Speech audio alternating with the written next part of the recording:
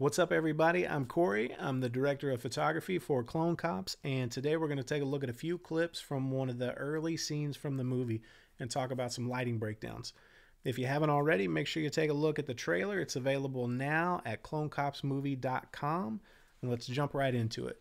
So we're going to start with the gang hideout, where we first initially meet the gang from Clone Cops. We can't use this and we spend a lot of time in this first setup. I think about a week initially, and I just absolutely love this room. On one entire side of the room, we had almost floor-to-ceiling windows. They had this really beautiful natural texture that was like a fiberglass kind of texture. And then on the other side of the room, we built this really nice organic kind of soft box with big dirty plastic sheeting with the help of production design. It was great. Allowed us to create this really quick, fast 360-degree lighting setup and some really good quick camera coverage as well. So it allowed us to move through a lot of pages, a lot of scenes really quickly. That I can disable. Not from here, right? I might have to go out on a heist, Mom. The new guy's been out more times than me. Out of the question. It's too dangerous. It is the best possible option. Okay, this place was designed to keep people like us out. It's a rigged system. It's only rigged if you play by the rules. And how about this light bulb? Just the little light bulb that could. Just working absolutely freaking overtime, right? How long am I supposed to wait for you to trust me? I trust you. You're not ready. Thank you, Fair. So already from this angle, you can kind of see a couple of different things that we've got going on here. First, we have this really beautiful kind of exaggerated daylight push coming from the windows on this side. But then you can also see kind of a color push coming from this side of the room here, and a little bit here. But what's great is you don't really see that bleeding onto the walls back here. And we'll talk about how we got that accomplished here in just a second. But this, I really love this framing and some of the work that we were able to get done around this table, even with a lot of the really big, kind of really large, soft light sources from both sides of the room here. You're better off hiding behind your keyboard. I am not hiding. Not as... And you can see here, again, a lot of shape we were able to create, even, again, with the big soft sources on both sides. We were constantly working 8 by negatives and a 12 by negative around the room to also help shape and control what was working.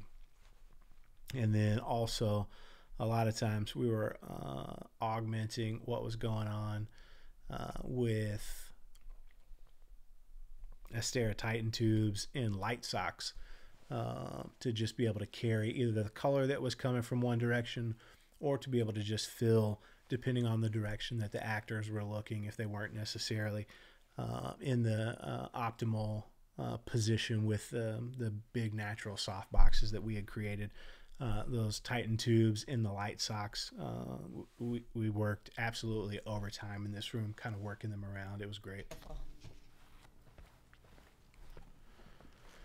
So here, this view, this is, I think, the first shot. This definitely is the first shot in the film where you actually get to see exactly how big these windows really are in this room. And there are 5 of these that run the length of the room. And so our lighting setup from here, we actually had a 1200D, a 1200D, a 600D, a 600D, and a 600C in this orientation as we went down. And the reason we had a 600C at the very end, the very last window, actually was not the same kind of original texture and color cast as what you see in these. It looked like it had been broken out and replaced with just a clean plate glass. So we wanted to be able to create a little bit of that same color cast and color texture along with matching everything else. So we put a 600C down at the end to be able to match a little bit as well. But love the kind of natural gradient and kind of color push that gave us. Unbelievable. And then you can also see again, you can start to see this color push on our actors' faces here that we're getting from this big natural softbox on this side of the room as well. And here, in just a couple of shots, we'll actually reverse and we'll see this other side of the room for the first time. So if we jump ahead a couple of shots, we're just one shot away from reversing and seeing the opposite side of the room here. But here we can see Cypher has this little bit of push, obviously from this opposite side of the room in the softbox here. But the other thing we have here is this light gag that we've built to emulate a computer monitor. It's just a beaver board and has 4 aperture MCs that are emulating a computer monitor. And at various points throughout the movie, we have different light gags that play on there based on whatever's intended to be on the computer screen at a time. And again, you can see the different color push that's here, playing off a really nice contrast of the giant windows that are playing off in the background there. I don't know. Why don't you ask Kinder? He sounds pretty clued in. Knock it off. What's the alarm? It's just a perimeter alert. It's probably one of those.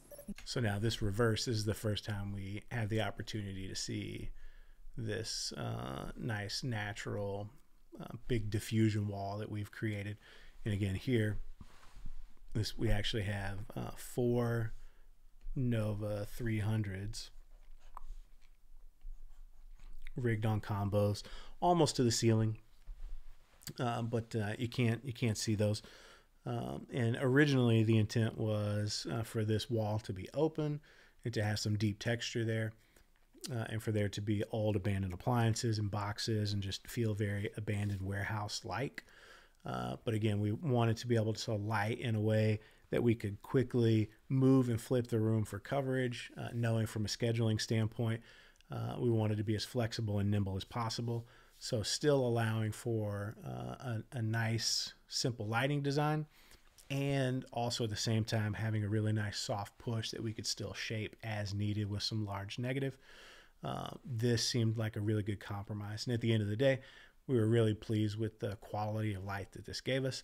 And then our production design team really came in clutch with really dirtying up at the end of the day construction plastic sheeting and just walling off the entire side of the room, allowing us to create this really fantastic in-camera softbox, which was amazing.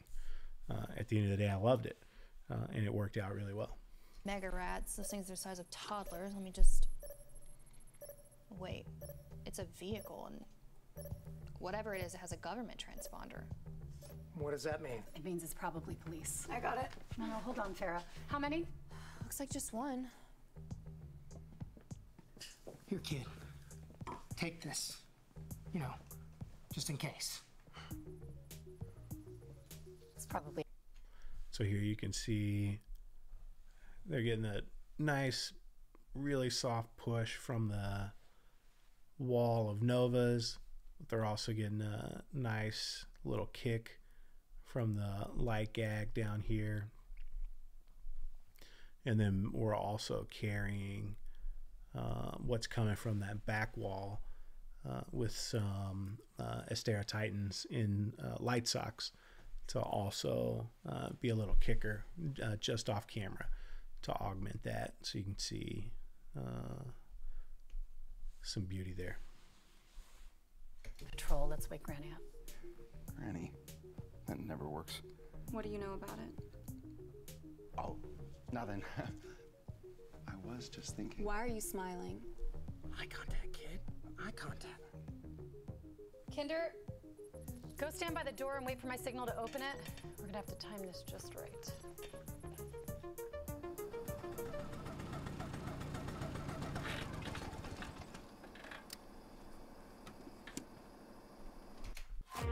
That's it.